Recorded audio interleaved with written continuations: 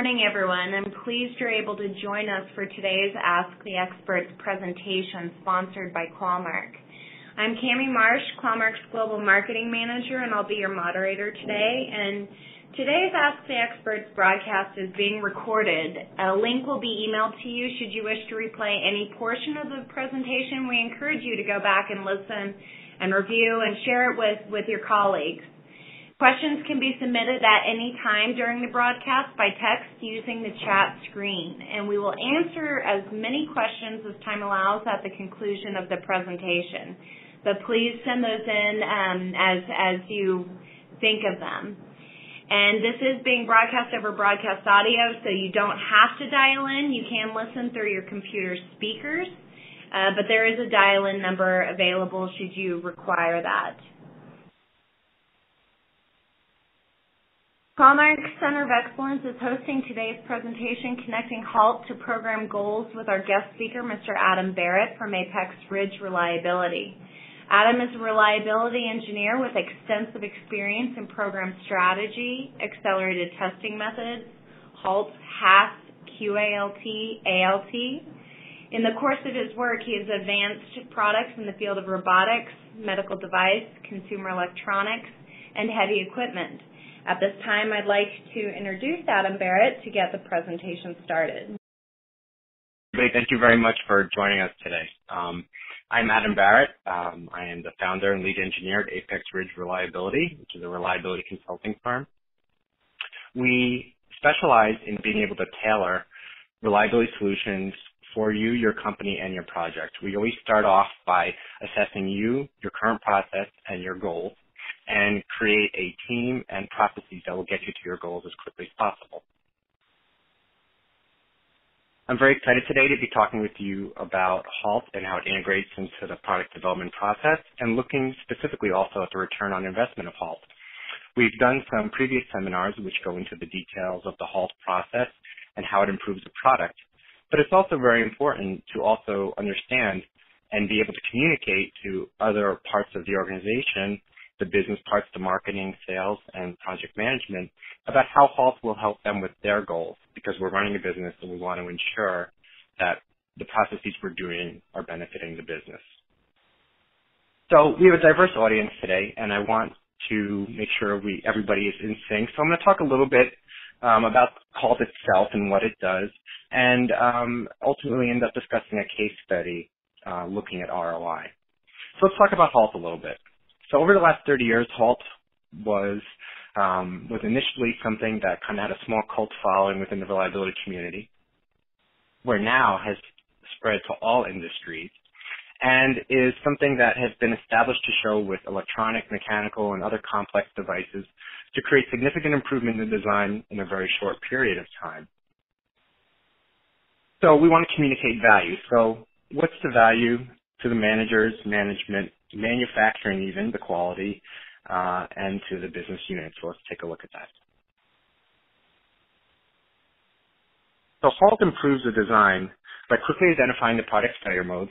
The results are delivered in less than a week. This process is only a few days for each iteration you do. It offers insight into the product functionality that usually is achieved with many years of production run and field data acquisition. So there is that process of the product after release becoming mature by studying the field usage. Well, here's an opportunity to take that maturity process and compress it and bring it into the early stages of product development. So if it can deliver that, you can see how powerful it is. Now, even as a reliability engineer, I will tell you that you don't want to make your product too reliable. You want to find that point of optimum sales. And this is going to, of course, there'll be a lot of factors associated with this, what functionality you put in the design, your cost point, and your reliability. You should know your goals in advance, and you should move towards them. If it's too reliable, the product will be too expensive for your target market. You have a target price you want to hit.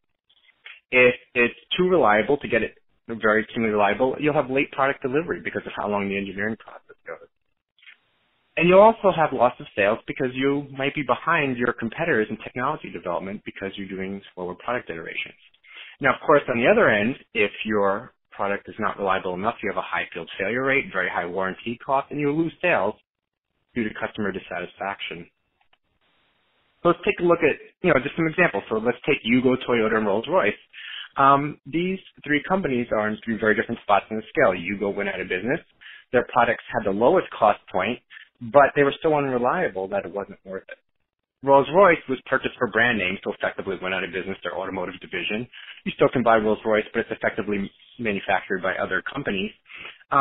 They had practices where they had a spec for an optically polished windshield, so they had to discard 13 windshields for every one that was actually incorporated in a product. Well, you have to pass that cost on to the customer.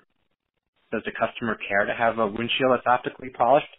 No, because in the first couple months you're going to have stone chips in it, and it's still going to be an acceptable product, but you will have lost that high precision. So there's no point creating an extra cost and developing to that level. What we have here is a very famous graphic for reliability. It's the bathtub curve. This is a great graphic to understand because so much of reliability discussion can be based on it. So I want to take a moment to cover it. We will come back to it later when we are going to be talking about some of the principles. What you can see here is that there are three distinct phases to this curve. The first is the infant mortality portion. This is driven primarily by quality failures. So you can see on the y-axis there, you have the failure rate, and at the bottom is time. And if you have a population that you manufacture and distribute, this will be the percentage failures for that population that will occur over its time. So it's obvious then in the beginning that quality defects, which tend to come to the surface very early on, will be driving the initial part there. But they will very quickly be discovered and removed from the population. At that point, you're in the useful life period. And the useful life period is the period that reflects that reliability number that's advertised for the product. When you say a product has 99.9% reliability, you're talking about the steady state failure rate that's during useful life. And this is driven primarily by stress failures and, variability in usage conditions. You will then get into the wear out phase. And this is a very predictable change in the failure rate. This is based on wear out. And if you studied your product, you'll know when things are going to, be consumed. So effectively bearings, let's say behavior will change at a certain point. They'll wear out.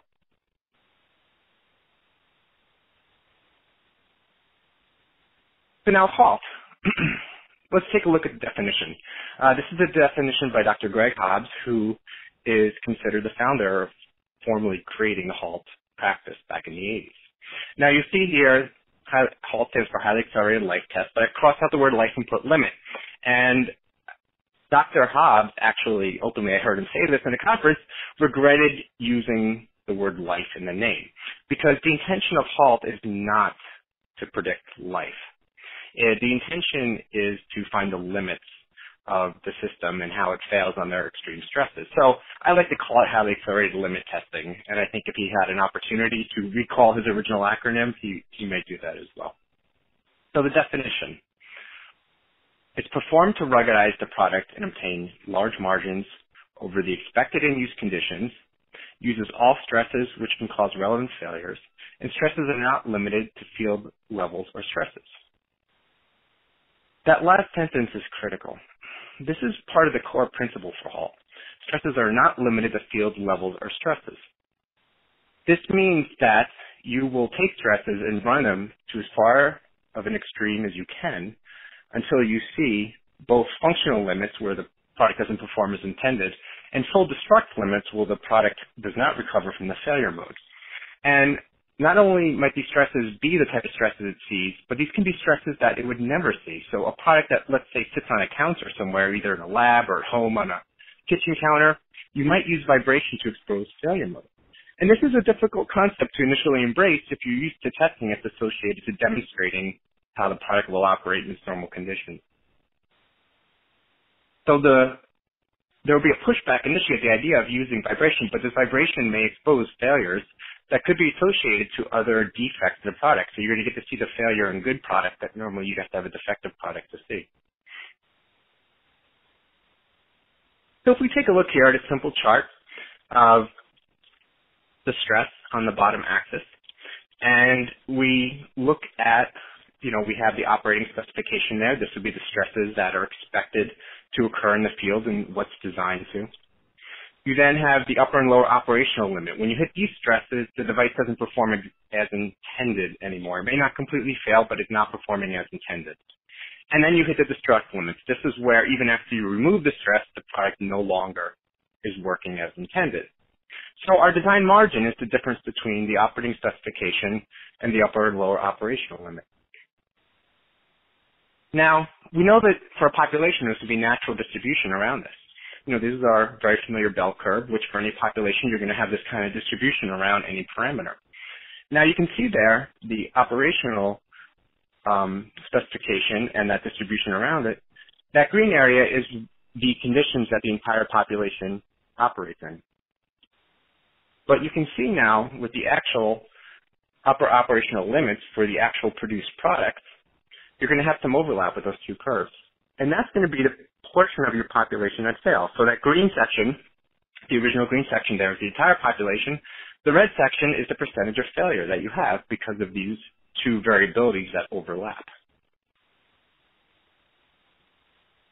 Now, after HALT, what you'll see is the design input you got from the HALT testing and the improvements that you made have pushed out those operational limits and destruct limits farther out. Now look at that overlap between the operational limits and the operating specifications. It's very small. That's now your new failure rate. So it's greatly reduced compared to the original. So if we go back to the bathtub curve, what would this look like in the bathtub curve as far as improving the reliability performance of the product? So for the infant mortality stage, HALT reduces sensitivity to quality manufacturing issues. And you can do a derivative screening process in manufacturing called HALT, highly accelerated stress screening, which I'll talk a little bit about in the end, which accelerates your production screening process and makes sure to keep those failures in-house and also gives you very good feedback for improving your manufacturing process, the same way the HALT process improved your design process. So what happens is that infant mortality period becomes smaller.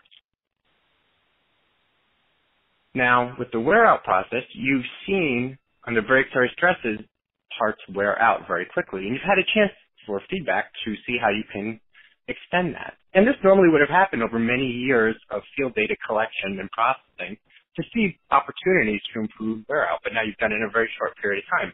So now that wear-out time period has pushed farther out. During the useful life period, you've increased your margins, as we saw in that previous stress diagram, to where you now will have a lower steady-state failure rate during useful life. So our new bathtub curve looks something more like this lighter blue line. So you can see we've significantly improved the performance in all three phases of the bathtub curve. So Qualmark manufactures HALT chambers, and the HALT chamber is a very common tool to use for doing this HALT investigation. Some of the critical parameters of it are the fact that it has 6-axis vibration, and I'll talk a little bit about why that's important. It has broadband frequency, which means multiple frequencies of vibration being put in the product at the same time. This is done with pneumatic hammers, which has shown to be the most reliable and consistent way to do it. For temperature control, it has liquid nitrogen cooling. This is different than other temperature chambers that may use compressors. Now, the reason why I've gone this extra step to do it with liquid nitrogen is for the ramp rate.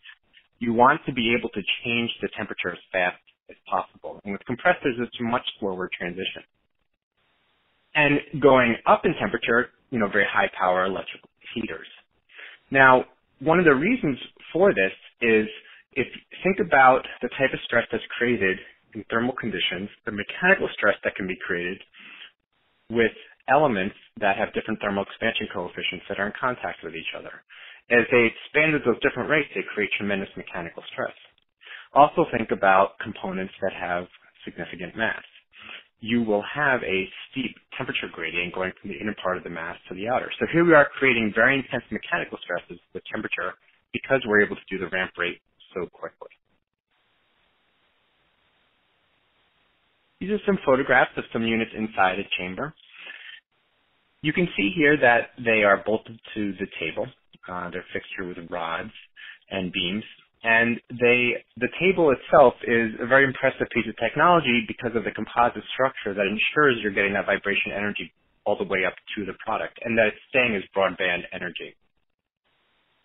You can see in the second picture that the cover's been removed, and you can make modifications like this to the product to help get those hot and cold temperatures into the inner part of the product as quickly as possible.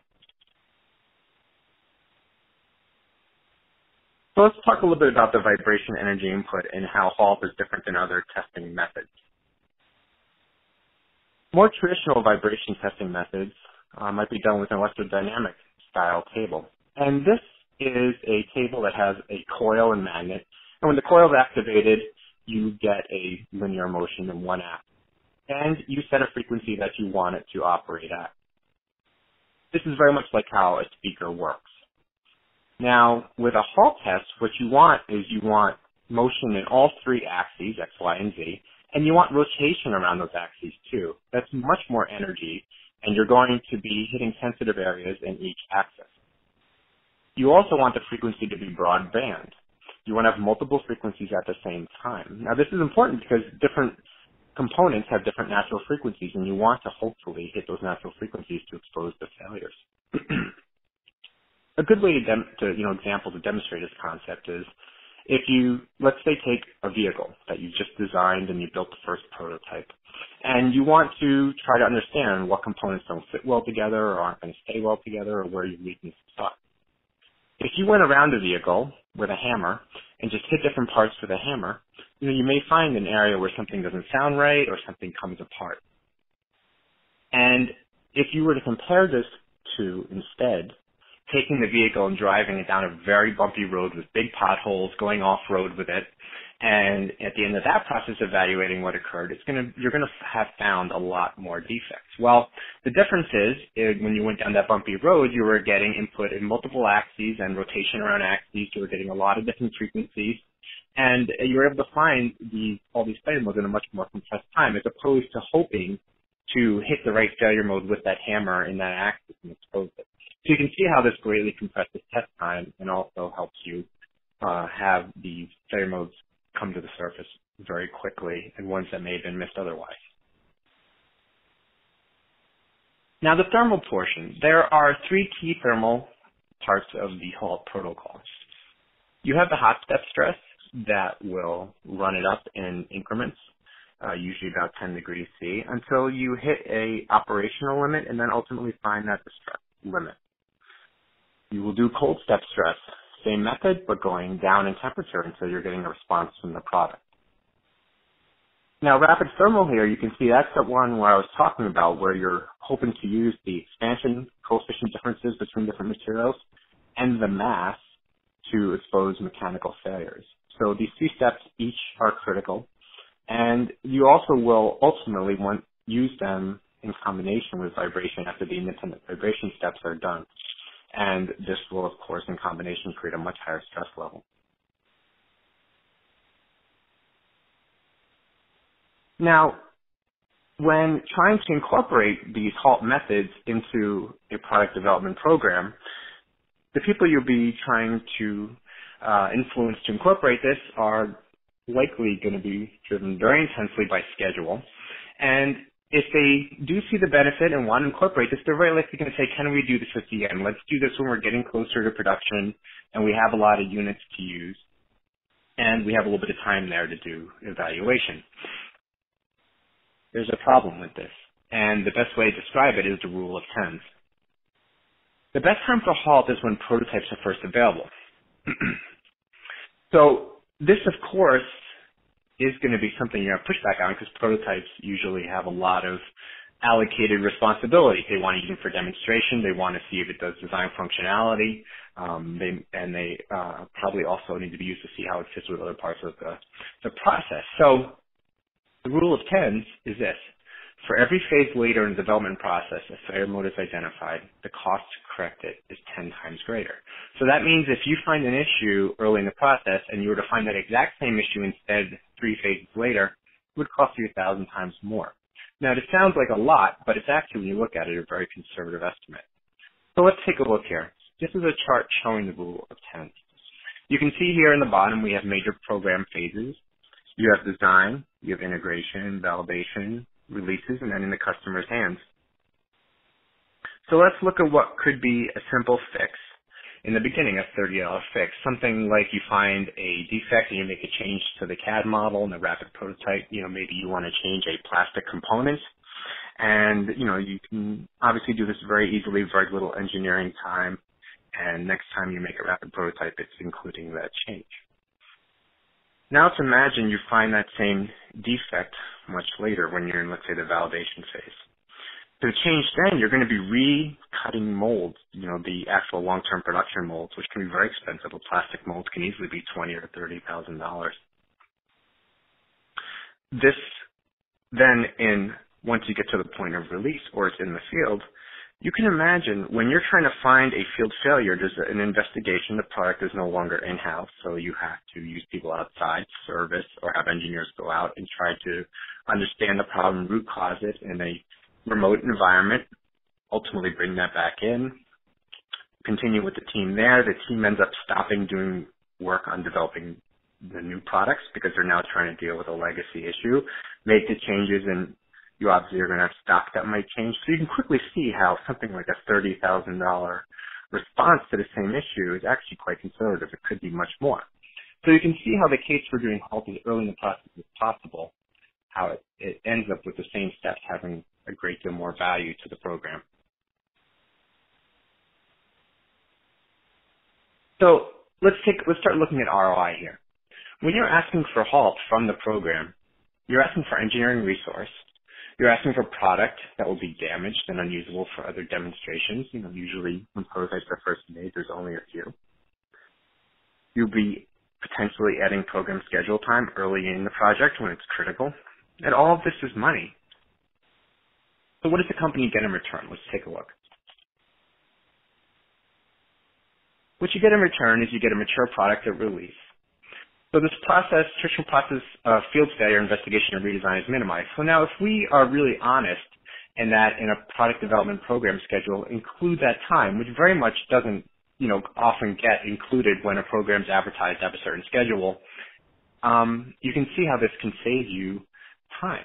So we're asking to add a step that may be looked at as adding time to the program, but actually is removing a significant portion of time at the end of the program where field failures are being addressed and fixed. And there is the engineers being available to continue with technology investigation.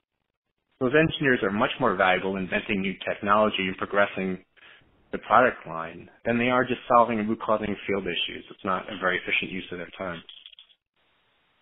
With the HALT process, you can end up with earlier time to market because you've matured the product early in the process, and the changes that you're implementing from that rules of 10 are going to be easier to do, faster iterations, which then leads to being the leader in the market with new technology.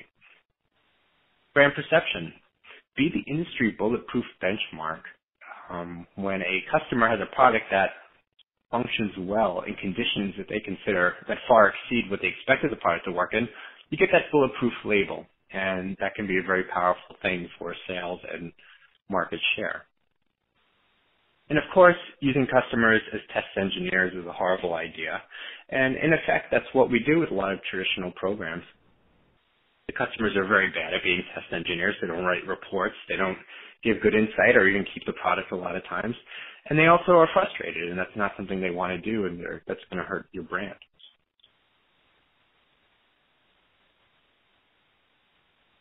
The final phases of development will have reduced cost. Those late program design changes can have a huge impact. And not only in time, but you might be scrapping a large population of manufactured components. You'll also be able to have lower pre-production volume needed for testing and demonstration because the design is mature for a lot of the later reliability and system tests. If you are going to be doing reliability testing that's demonstrating life or helping make MTBF statements or showing when wear out occurs, if you have a product that can successfully go through these tests and make these demonstrations earlier by having less failures, you'll be doing it quicker and with less product. And as I mentioned, having that design team progress and fully use their capabilities that are being paid for by the company to invent and to advanced technology is a very big advantage. Picture that over a 5-year period, how much farther along your company's knowledge would be.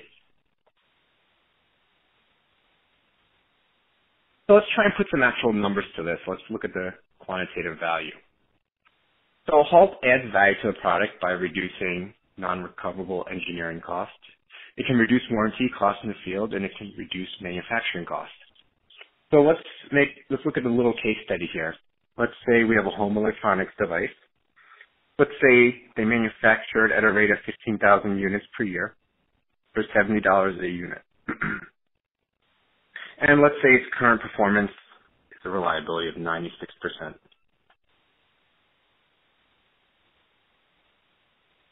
So design engineers investigating and solving an issue in the field, there has to be a root cause process done. Let's say this takes 60 man-hours.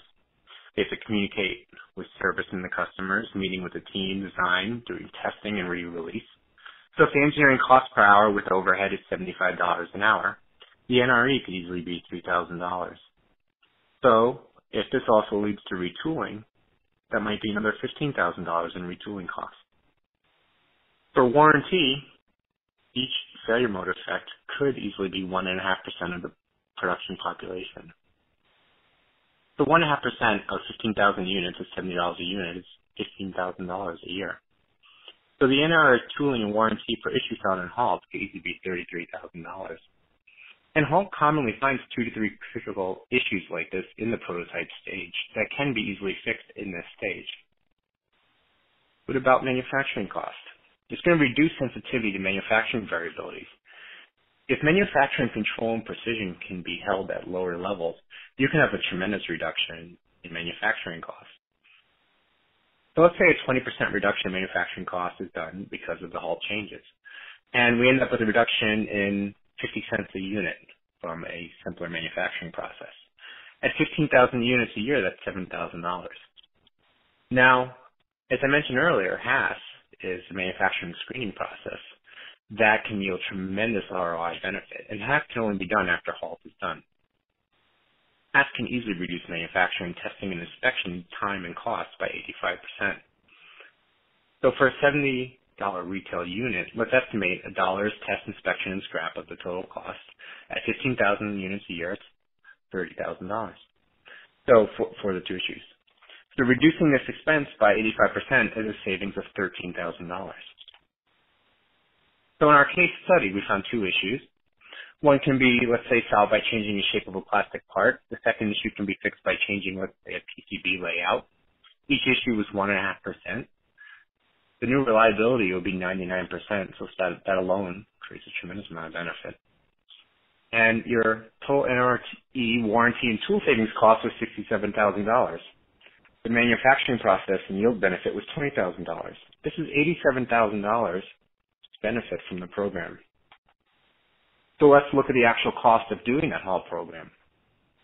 3 days of HALT chamber lab time is usually around less than $10,000. We'll say $7,000. 3 to 5 product prototypes used, effectively consumed, and not able to be used for other testing. For a device like that, it could be about $6,000. 5 days of design engineers' time to attend the testing and do the redesign, we'll say that could be about $3,000. So the total expense of the HALT testing is around $16,000 in this case.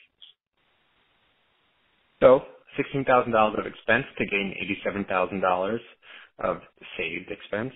That's about a 5 times ROI on a HALT test for that device. So you can see how significant it is, and hopefully see in the example I did that was being pretty conservative. You can probably imagine, depending on the complexity of your product, how these numbers could be much larger with a much bigger ROI. Now, the example I just did is with using an outside HALT lab. What about bringing HALT in-house? When do you want to start looking at that and the benefits there? Typically, I would say a rule of thumb is, if you're doing more than 6 HALT tests per year, do an ROI calculation based on recent results. A good target would be to look for a 3-year cost crossover for the capital investment. So a mid-sized HALT chamber installed, depending on your existing facilities, could be around $185K. LN2 consumption for a HALT program Could be about $150 a week with an $800 a month LN2 tank and infrastructure system lease. That's a 3-year expense of about $235,000.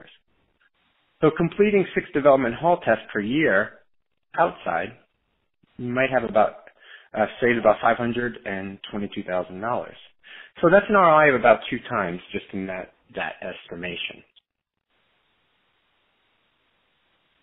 What about the qualitative side? You're going to have much better root cause analysis with the full engineering team being close to the HALT test. So if you think about the fact that the HALT test is exposing failure modes to be analyzed, doing it off-site, engineers have to be there to do that work, to do it effectively. So you're probably only going to have 1 engineer of a specific discipline or 2 engineers or 3. Now imagine if the entire design team with all the engineering disciplines are right down the hallway. That's a big improvement in root cause analysis and what you get for the HALT testing. More HALT testing will be done when it's so easy to do and the equipment's available. You're going to do it on more products and more systems and find more issues that you get benefit from. Now release products. What if you're investigating failures in the field and you have the HALT capability in-house? You're very likely going to use this technique to help do your root cause analysis, so it will help with release product investigations and accelerate those as well. Now with all this, your lessons learned database is going to build much more rapidly than it would traditionally. Think about all the things you will find in relationships between stresses and failure modes that you'll be using in your new product development.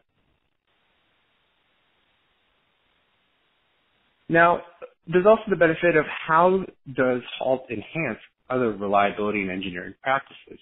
So let's talk a little bit about the systems engineering side. The definition of reliability integration is the process of seamlessly and cohesively integrating reliability tools together to maximize reliability at the lowest possible cost.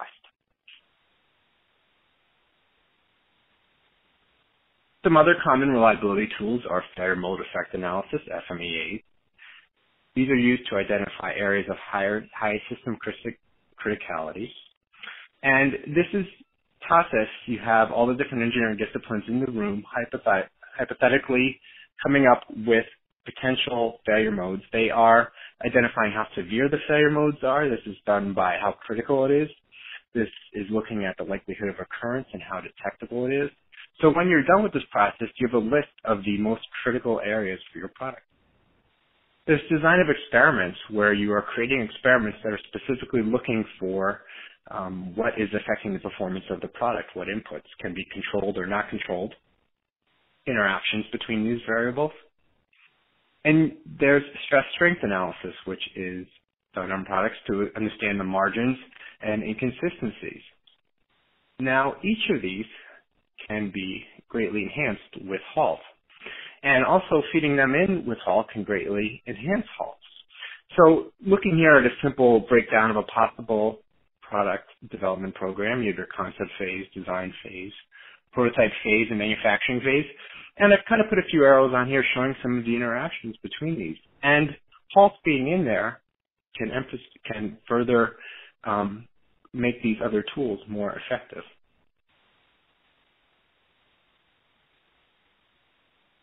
Now, I mentioned HAS earlier. I wanted to, finishing up, talking a little bit about HAS and HASA.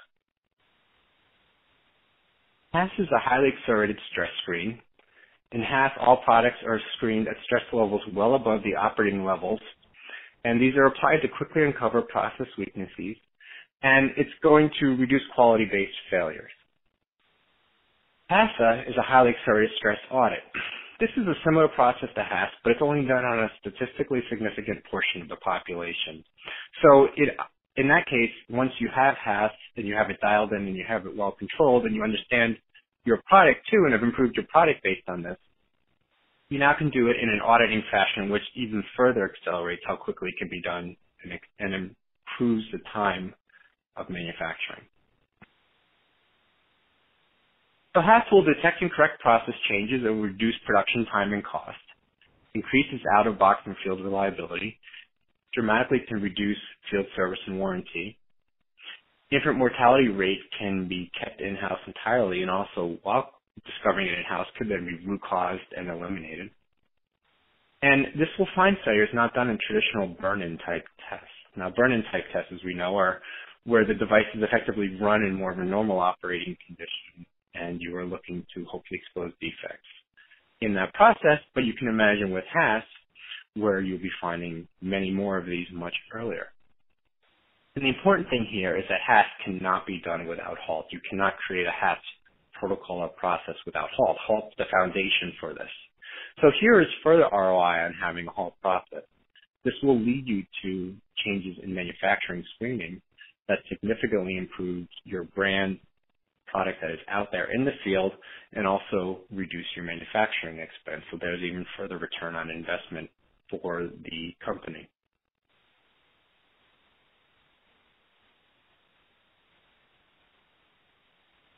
Let's take a look on that stress chart again, what a HASS stress range would look like. You can see here that the red section is an environmental stress screen that may be applied to manufacturing, and this would be within product specs. You'd be looking to see if this product is being used in the field right away. Is it going to perform as intended? Now the problem here is you're not going to be catching any defects that are outside that range that in later parts of life could actually become operational defects. So the HASS stress range is within the operating limits but outside the product specs. Now to select this, obviously you're getting to an area where you have to understand exactly what you're doing. So that knowledge comes from the HALT testing. And you're able to select the test range that will not use up too much product life or not expose failures that are not significant, but will ensure to capture all defects that could potentially lead to failure modes and do it very quickly. So as a derivative process, again, HALT has not only given ROI based on its immediate design improvement process, but it's laid a foundation for understanding your product well enough that you can add other processes.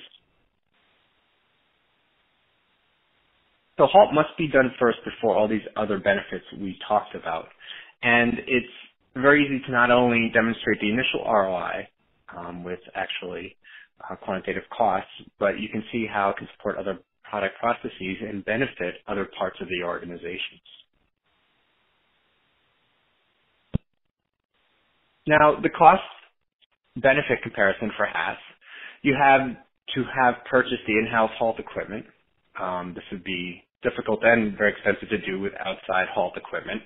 You have to have manpower to run the test and do the root cause analysis, and you'll be consuming liquid nitrogen and electricity, which is part of your facility overhead cost, so it'll have to be estimated. But the benefits: faster production time from faster screens, bad product staying in-house, and the ability to quickly identify and root cause production issues. So the numbers done for the ROI and HASS would be based on those costs and benefits. So in summary, the ROI of HALT early in the development program is significant. You'll have fewer design iterations, you'll release a mature design, lower warranty costs immediately after launch right away. You won't be waiting for that maturity process to be happening in the field. Reducing manufacturing costs if you use it as a foundation for other tools like HASS. You have improved efficiency of engineering resource. You have these advanced engineers with a lot of skill and the ability to advance products that won't be spending their time doing root cause analysis on product defects. Instead, they'll be innovating for you. And you have the opportunity for implementing these other practices that will be based on what you've learned with HALT and the technique that's now in-house. Thank you very much for your time. I'm available for any questions, comments, or to learn more about your product and company. You can contact me at apexridge.com, or you can email me at this contact information. And I look forward to helping you with any of your reliability needs. Thank you. Thank you so much, Adam. We do have some questions that I'm going to relay to you, and you can address them. The first is, are there more case studies to support the rule of tens? Yes, there's many. And I would imagine you'd be able to find that in-house. I mean, you could take, a recent product development failure, that was found while developing a product, and estimate the cost it would have been to have found that at the earliest possible stage, at prototype or even before that. Now, take a recent field failure that you have experienced and, estimate the cost on that. I mean, it involves a lot more people, probably even travel and interaction with the customer, bringing that back in-house, and how long that process takes, how many more man-hours. So it's probably very likely you could very easily do that even with your own product and, recent experience. Okay, thank you. And the next we have is, does HALT take life out of the product and thus cause it to reach end of life sooner? Well, you have to be very careful with that because you are putting very excessive, very high stresses on your product in HALT. And you have to make sure and constantly monitor and update your HALT process to ensure you're not doing that. That is a very obvious risk of doing it. But if done right, you will not be taking life out of your product that you've promised your customer that they have. Okay. The next one we have is, you say that HALT cannot be done without HALT.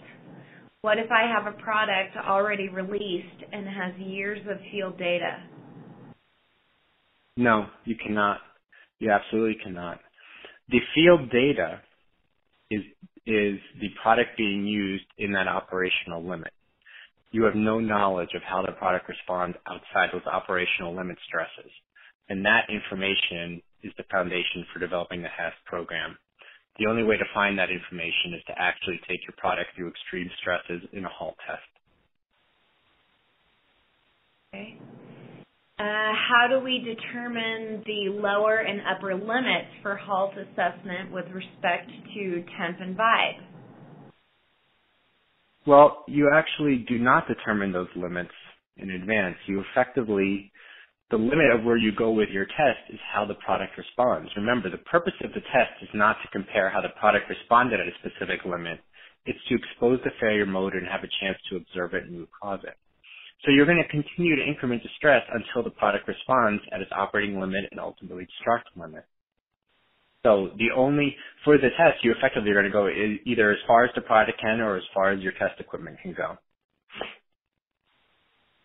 Great, thank you. Does HALT require a different test chamber, or can HALT be performed with different settings on the HALT chamber? HALT typically is performed in different settings in the HALT chamber.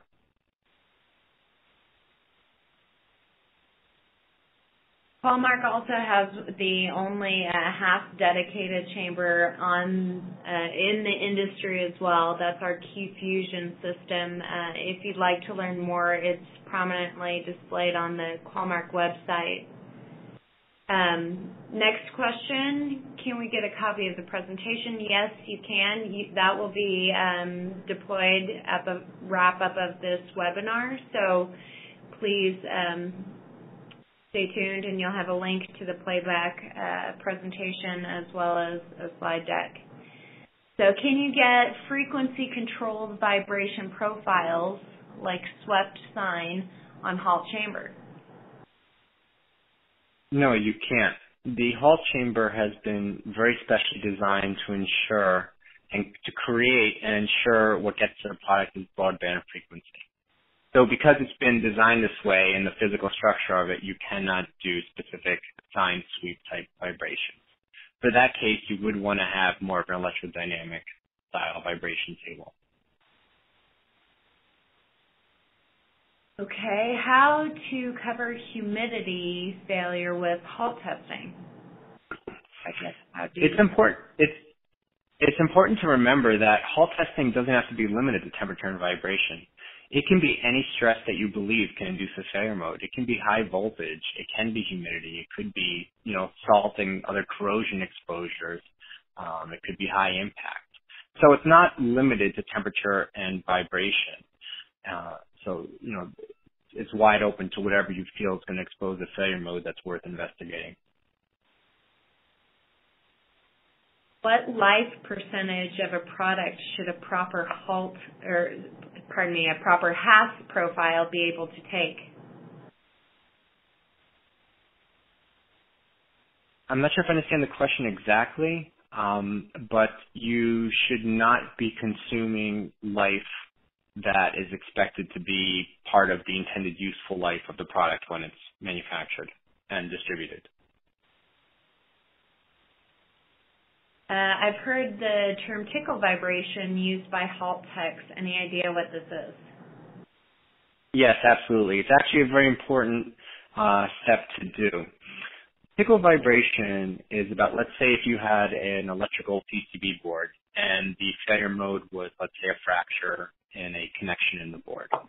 If this fracture was created, let's say at 30 Gs of vibration, and you might actually not see the response in the system from it because the vibration, even though it's created the crack, is so intense that it's keeping the connectivity and that across that crack working well because it's keeping the points in contact so frequently. So you've created the failure mode at 30 Gs, but you're not going to be able to observe it clearly. So what you can do in your protocols at the higher vibration level steps, you stop after each step and go down to maybe a 5G vibration, which is called the tickle vibration. And what will happen is this lower vibration is at a low enough energy that the crack will be exposed and you will see an issue with the system. So you've created the failure at a high level, difficult to observe, but intermittent to those steps, put in a very low vibration level, which allows you to see that the failure has occurred. And in that vein, if you want to learn more about the guidelines for HALT and HAST, you can find those in their complete content on our website in the resource section as well. So that's a very usable tool. Next question, is it mandatory or highly recommended that the device be powered and running during complete HALT test?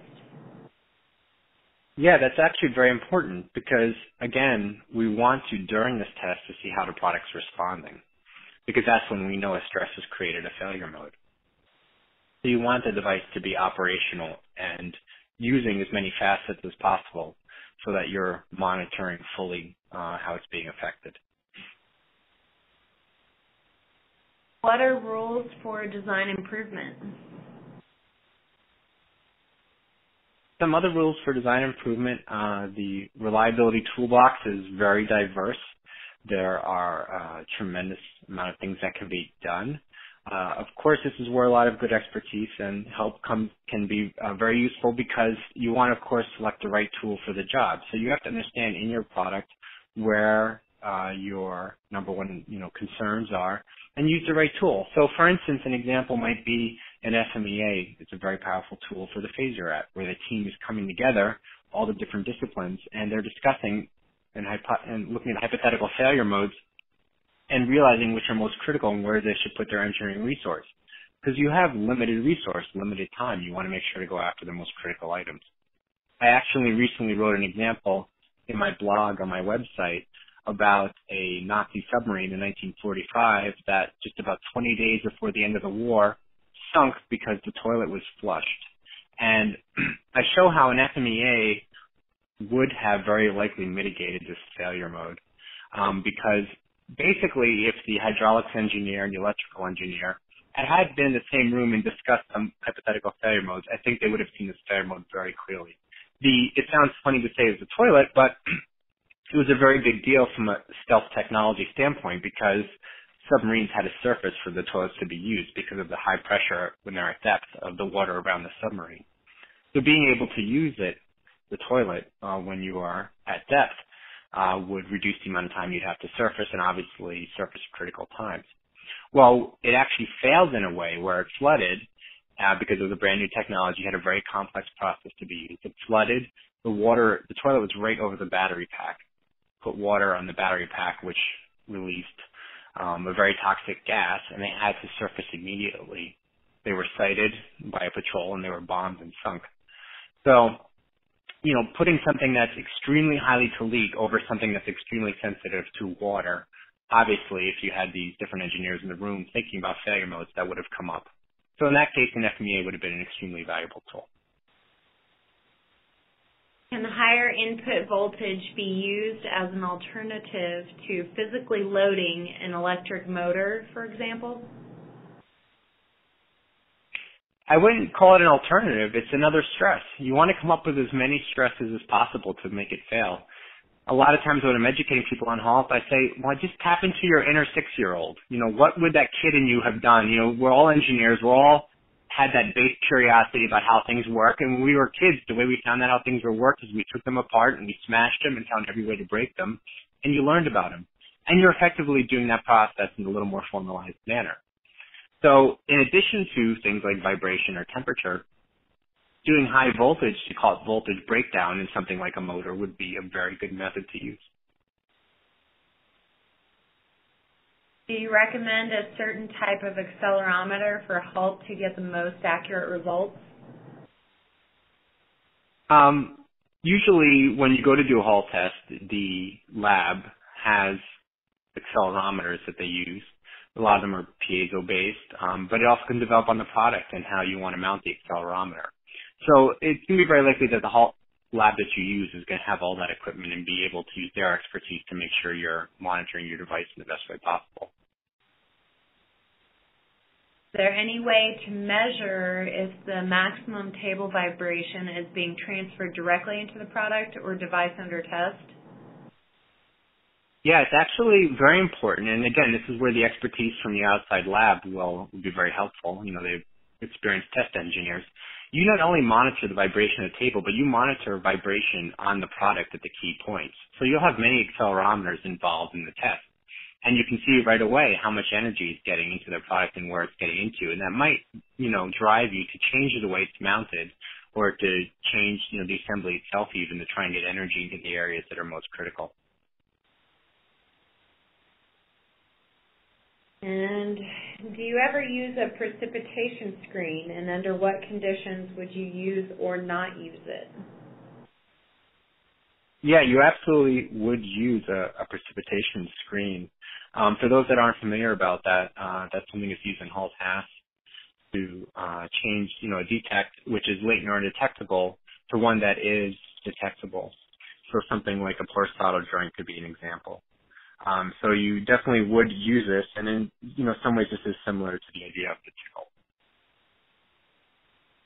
Alrighty, well, I think that's all the questions for now. Thank you very much, Adam, for taking the time out of your busy schedule to present today. And just to remind everyone, Adam's reliability expertise extends across any industry, and he's a tremendous resource for any of your organizations. So if you'd like to speak with Adam, the contact information is listed there on your screen. You will also, again, be getting a link to this, and we'll have his contact information there. You can also reach out to Qualmark by visiting our website, dialing the toll-free number that's listed, or sending an email to coe@qualmark.com. And I will put you in touch with Adam. And thanks, everyone, for attending the presentation today. Please visit our events page on the website often to keep abreast of all of our upcoming free webinars, and browse the resources page to find a wealth of archived webinars on other topics, white papers, articles, and other helpful tools like those HALT and HAS guidelines that I referenced previously. And we appreciate your attendance and encourage you to keep joining us for these useful webinars. Thank you, Adam, very much. Thank you very much, Tammy. Bye-bye.